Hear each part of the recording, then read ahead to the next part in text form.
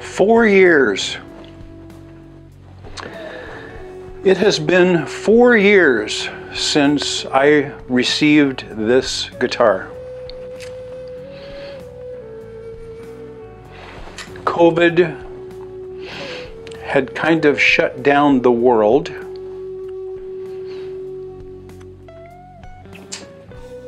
And many people,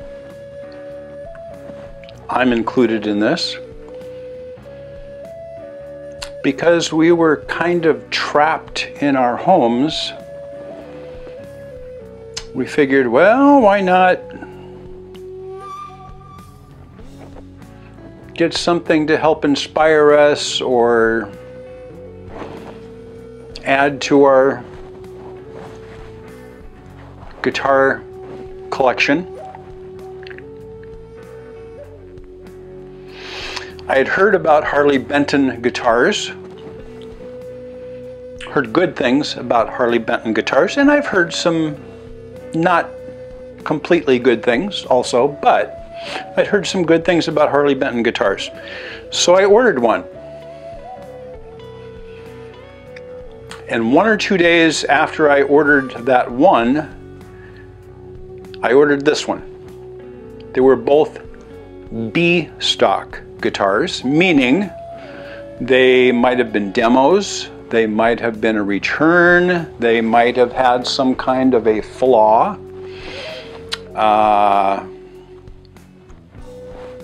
Something that restricted them from being sold as a new guitar. I saw this one pop up in the B stock category, and so I figured, oh, why not? You know, I hadn't received my first one yet, but I'll take a chance. It looks good. I like the double cutaway body shape and things that this style guitar has. I'm not a single cut kind of guy. I'm just not. It's personal preference. I love the looks of these, and I like to get my hand around the neck up higher, which a single cut doesn't allow me to do that as easily. You kind of have to, you know, anyway, it's not as comfortable for me. I don't play up here all that much, but it's just one of my personal little quirks that lead me to like the double cutaway guitar. So I found this one, I bought it, and this came first. It arrived first, which shocked me, but that's okay. This is the Harley Benton CST-24, 24 frets. And on the back of it, it says Deluxe. On the Thomann website where I ordered the guitar, it was the CST-24 HB for hollow body. And this isn't exactly a hollow body guitar. It's more of a semi-hollow. And the design is that it has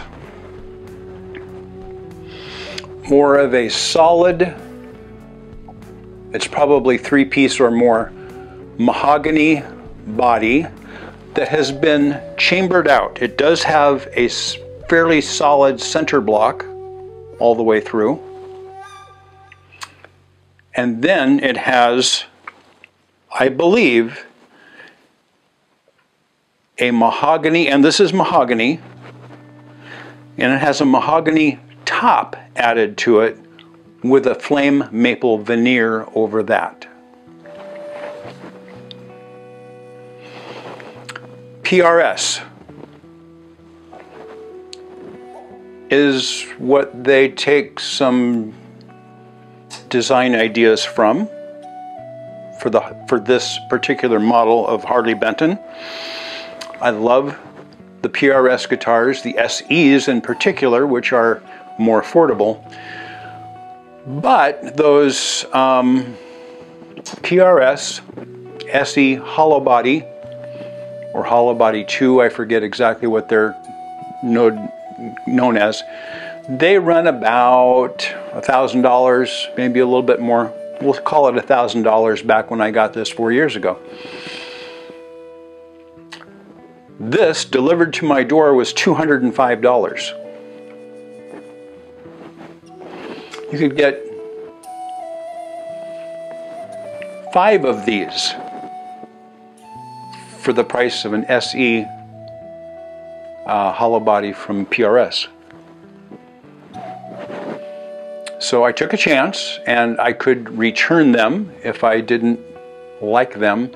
I opened the box of this and I was thrilled with the looks of it. Gorgeous, gorgeous flame top. They call this their tortoise flame. Covered humbuckers, which are the Roswell. They're an Alnico 5 pickup, humbucking pickup. This was advertised as having a Jatoba fretboard, and I don't think that's correct. I'm almost positive this is the Rose Acer, which is a thermally treated maple, and I'm sure it has some dye added to it also.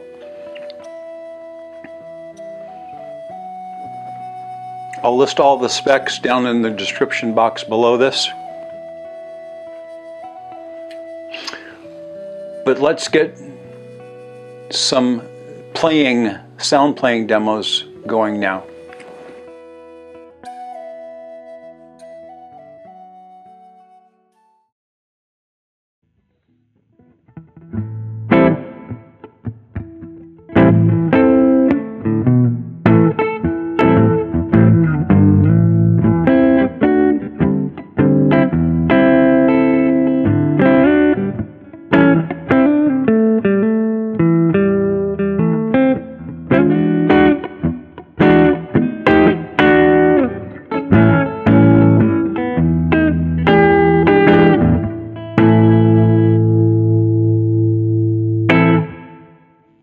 That was neck pickup humbucker, middle position.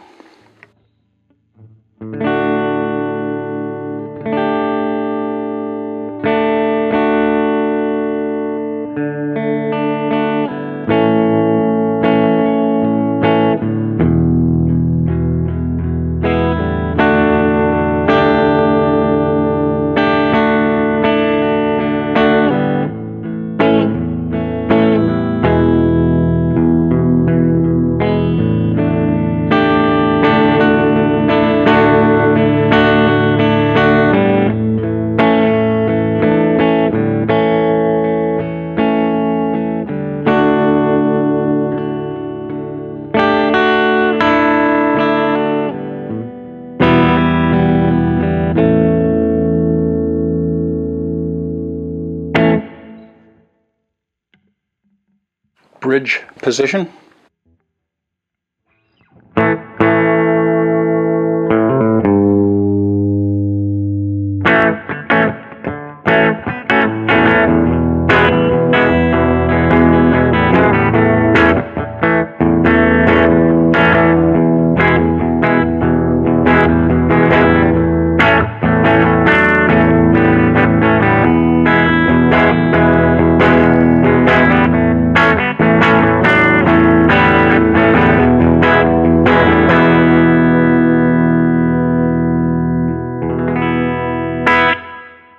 And this is all using a clean Fender style amp simulation in GarageBand.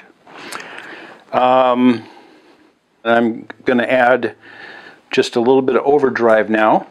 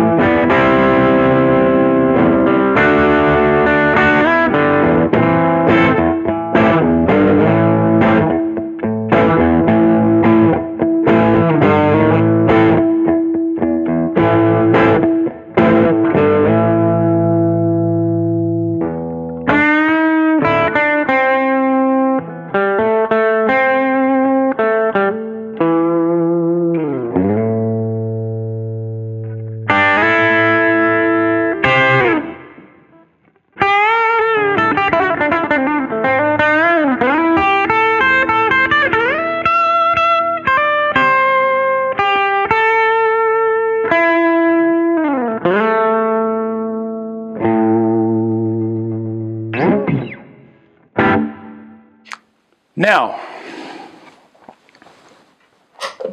I'm going to turn off the Overdrive split coil.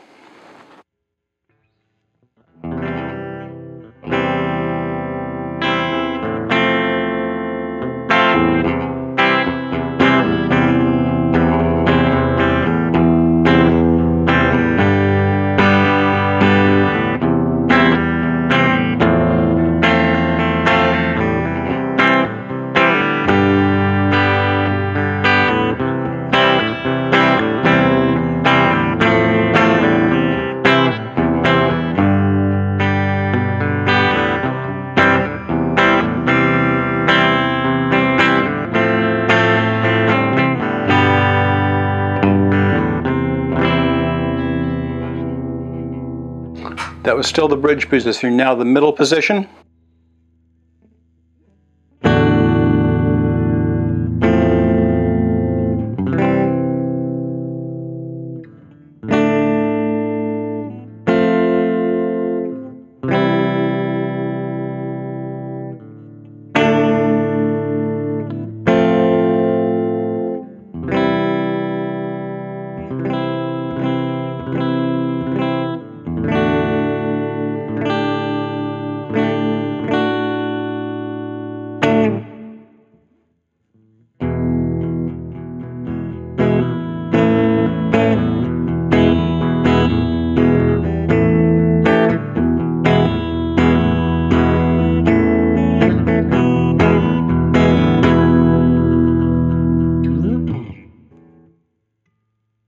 Neck position.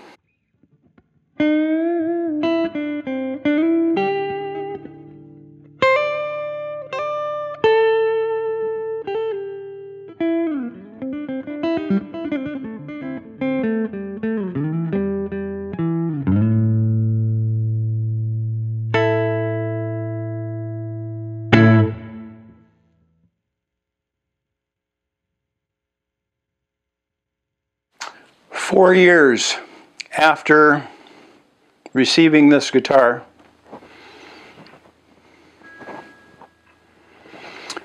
I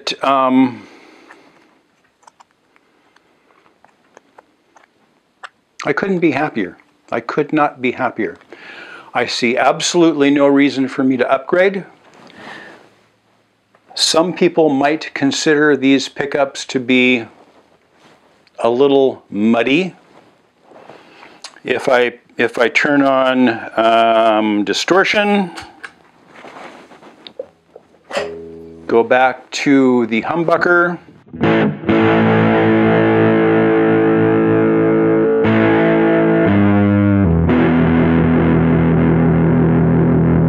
I'm still in the neck position.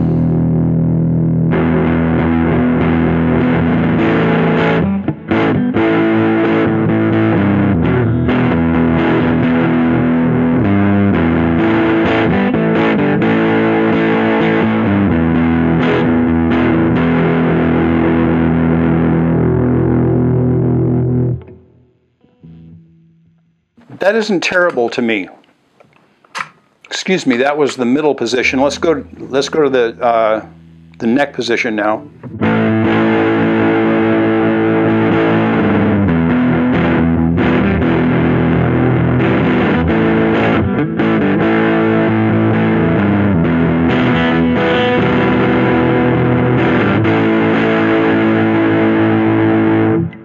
Now to the bridge.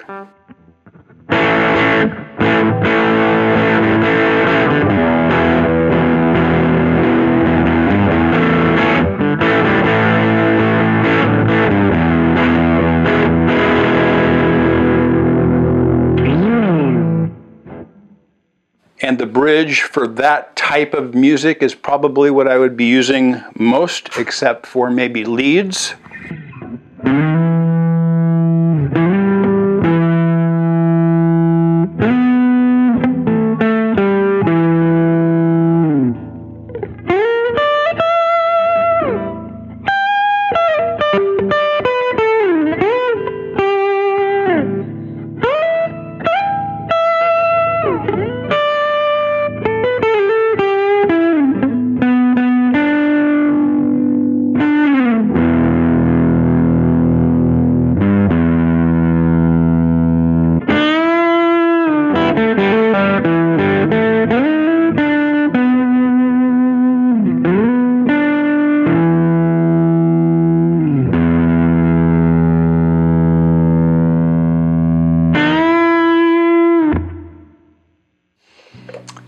as I've mentioned, I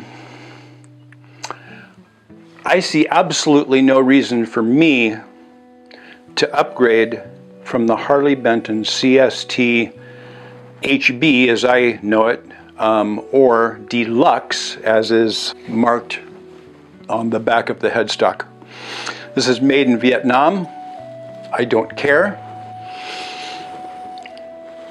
Workmanship and everything is very, very good, with one exception. That one exception is on the inside of the top, which appears to be a carved, inner carved top put on. It's a little bit rough. If you put your finger in there and you can feel it's not smooth, it's rough. It's very rough. The rest of it, looking inside, is pretty clean. Workmanship and everything. And I've included a picture, the best I can do with what I have to work with, of the inside that kind of shows a little bit of that roughness. But that's the only bad thing. You can't see it, and it's hard to distinguish that there's any real problem. This is an amazing guitar. A lot of people frown on this wraparound bridge. It does have an adjustable